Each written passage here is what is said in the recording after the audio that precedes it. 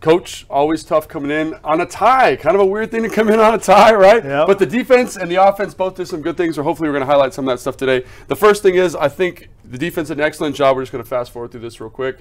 On the keeper game, that was something that they were going to do, right? And I think you guys did an excellent job making adjustments. So let's talk about some of those adjustments. First, I like what FA does here in terms of getting vertical, keeping him from attacking the edge, right? And I like that you guys get to cover two, because one of the things about running this these keepers is you get easy flat throws. But in cover two, you have a player here, Kendall Fuller, in the flat that kind of takes it away right now. So talk about that adjustment and then why it's advantageous. Well, for the most thing, one of the things that we had to do and had to understand is keeping him contained in the pocket.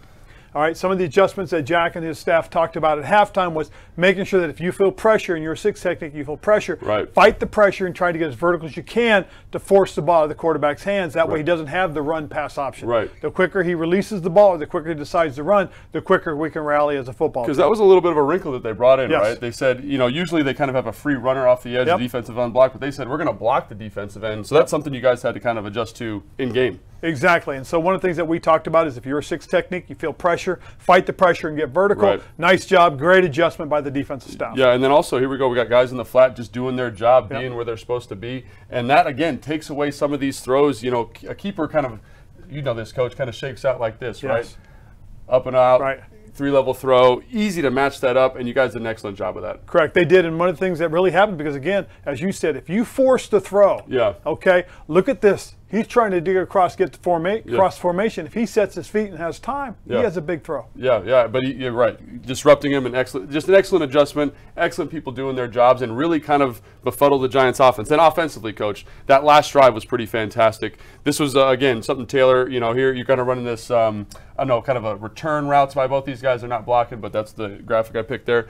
Could have maybe got the ball to Terry here, but making a play, Coach. Scrambling out, putting the ball down, and then obviously Curtis with the scramble rules making an excellent play. And that's one of the things that, you know, our guys are very aware of with Taylor. Taylor can extend the play, give him, you know, and if you give him an opportunity, he'll find somebody. And the biggest thing here, Curtis knows that, hey, quarterback goes this direction, I got to work back towards that sideline. Right, and then one thing Fred Smoot pointed out to me is this DB's got bad eyes here, Coach. He thinks he's going to get a pick, and that allows Curtis to kind of get out here and make a play. But, Coach, I mean, we got to talk about the throw a little bit. I mean, for a guy who doesn't have the strongest arm in the world, for him to be running this way, open up, get back with the ball, like, holy cow, Coach. I don't know. Could you do that? You know what's amazing is if you go back and you look from the time he was a sophomore in college at Old DU, he did the same exact thing. Yes, he does. I mean, that's a heck of a – I mean, look at that body position, right? Like, that's elite stuff right there. It is. Great to see that kind of play from him. And, you know, what a huge play on 4th and 4 to get that done. It was a big play. And then this is maybe my favorite play of the whole season, right? And it's a great individual effort. You know the one I'm talking about. They get man coverage here by the Giants. They try to match up with your skill position guys. I think that's a dumb decision because you guys got some excellent skill position guys, especially with Jahan coming back. Jahan's right down here on the bottom.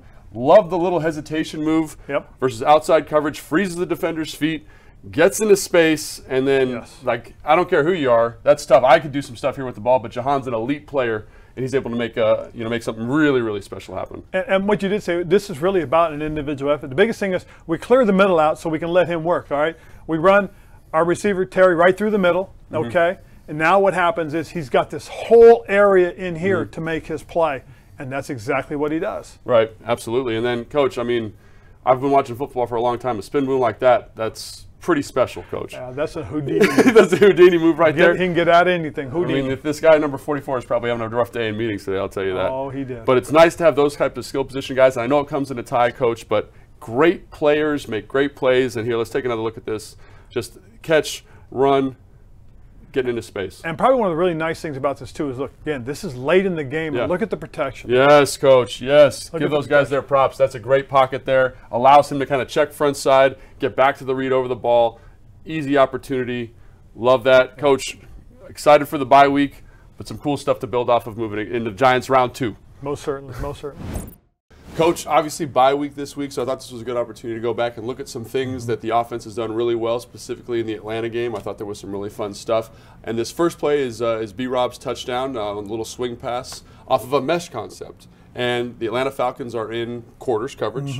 And why is mesh so good? And what is mesh and why is it good versus quarters? Well, the biggest thing we talk about in running certain routes, specific routes, is they got to match what they're playing. Here we're down here, and we're in a 2-by-2 formation. We know that there is a quote-unquote mesh concept, but what we're going to do is we're going to try and overload the mesh concept in terms of how we run it. So in this particular instance, we're going to run it dragging 2 guys from our right to our left. The tight ends here at the bottom. Correct, and we're going to bring 1 receiver across.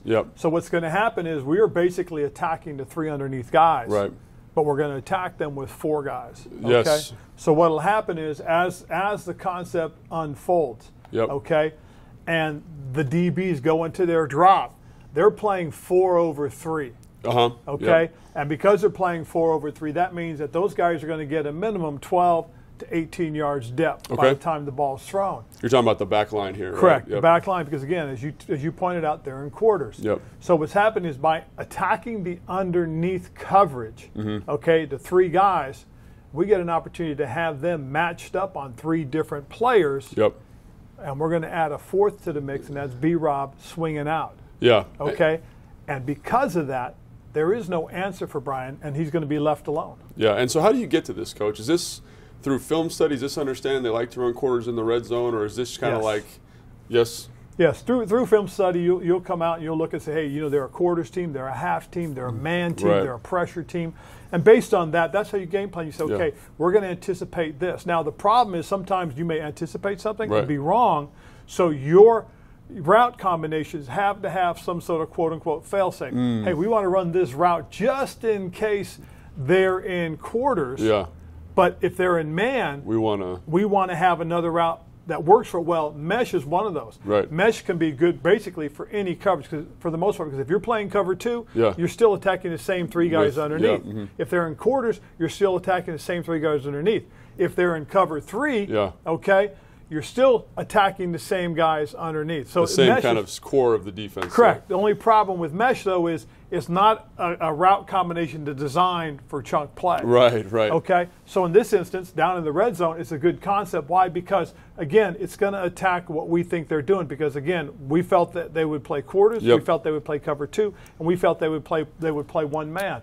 Mesh is good for all 3. It's better versus quarters. It's better versus 1. Okay, but it's not quite as good against 2 because you have the corners now on the outside. They're underneath. There's more underneath defenders in cover 2. And they're flat. So they're staying to the flat, and they can react a little bit quicker. Here, what happens on this particular play, the quarter corner on the left side of their defense, he's got to respond because if that tight end runs a 7 route. A corner route, A corner route. He's got to play that route. Okay, so he's getting ready for that. He's not quite aware that B-Rob, as a swing player, is in position to catch the ball with a lot of room between he and B-Rob. There's going to be a high-impact collision. High-impact collision for sure. And also one of the things I like how you're running mesh here, Coach, is how the tight end is inside releasing this underneath hook player to get him to condense his responsibility, right? Correct. You can't get wide on Terry. You can't get wide with B-Rob because Logan Thomas is attacking the inside shoulder there.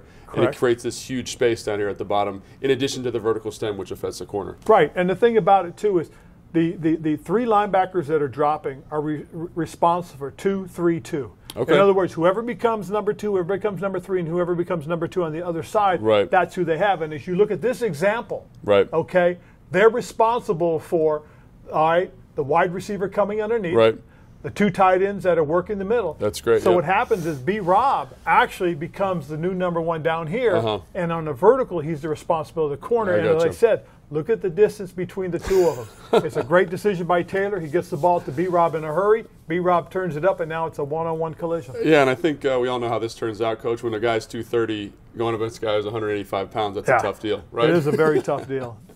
That's a tough deal. So I love that play design. Obviously, mesh is something you guys love running. This is another one that's kind of game plan specific, short yardage situation. And everyone sees the toss. Everyone sees the big play here. But there's a lot of nuance, I think, that went into this that made this play so effective. Yes. Well, the first is, it's an unbalanced formation.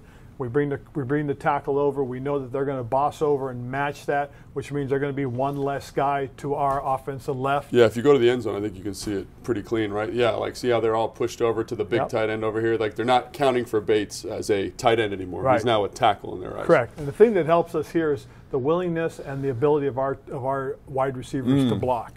Okay? So in this formation, based on how they're aligned, we can go either direction. I mean, now, what you would have loved is see how they stemmed down. If we were going to our right, Yeah. That's got the opportunity to be an even bigger play. Why? Because they stemmed in. They thought we were going to go quarterback sneak. What they're doing right here is they're inviting you, before they stem down, okay, they're inviting you to run quarterback sneak to the right A gap. Yeah. But prior to snap, they're going to stem down. Interesting. And by stemming down, now if we try to run quarterback sneak, hey, we're going to run into a load. But because they did that, let's say we were running toss to our right. Or even like that jet you guys like to run, right? Correct. Look at the angle we have right now. We could seal that just like we seal this.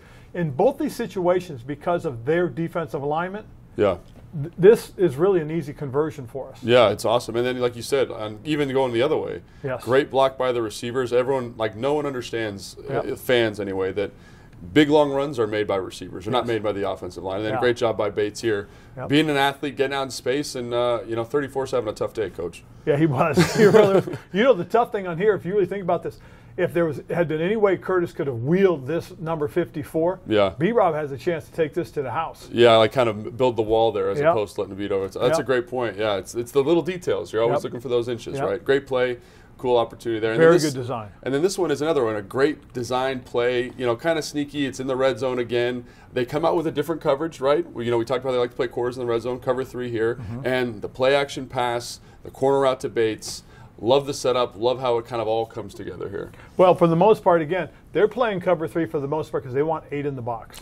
Okay, they want to try and stop the run. We've done a good job. We've ran the ball all day, run it very well. Now we're in the second half. This is an opportunity, again, to come out and run the ball and be physical and set the tone in tempo. We got down there because we ran the ball. Now we come out, and because of that, we get the cover 3 that we want, and we go out and we run play action. Yeah. Okay. And if you look at it, look how the linebackers are caught. Okay. Yeah. The original line of scrimmage, okay, is the 16-yard line, and they step downhill. Once you step downhill, you've now given the advantage to the route runners. Right. Okay. So now what happens is we get a clean release down here. Okay, by Jahan. The corner's got to respect it, and as Jahan goes vertical, he pushes. Now there's no way he can react and come back underneath to make this play.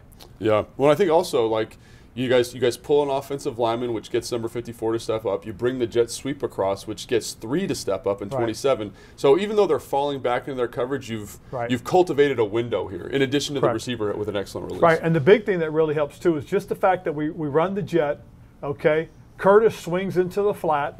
It now influences, the nickel, who's now going to be the curl flat defender. And now, but he's got to bust, right? And he's going to try and get underneath the throw. There's no way he can get underneath the throw because he had to honor Curtis initially. Yeah, and I think this is also cool to point out. Like, this is stuff you guys do well. You guys run the football well. You guys run a lot of jets. And you see the dividend, the reward you get from that when the defense is playing like this. Right, and that's one of the things we have to understand as an organization, as a team, that our personality, who we are, is about being a physical running football team. Running the football creates an awful lot of opportunities for us. The one thing we've got to do is we've got to be good at it, be good with the play action, because, again, that freezes and holds just enough to create plays and opportunities like this. In bigger windows, absolutely. Coach, always enjoy talking to you. Learn so much every time. Thanks, Coach. Really appreciate it. All righty.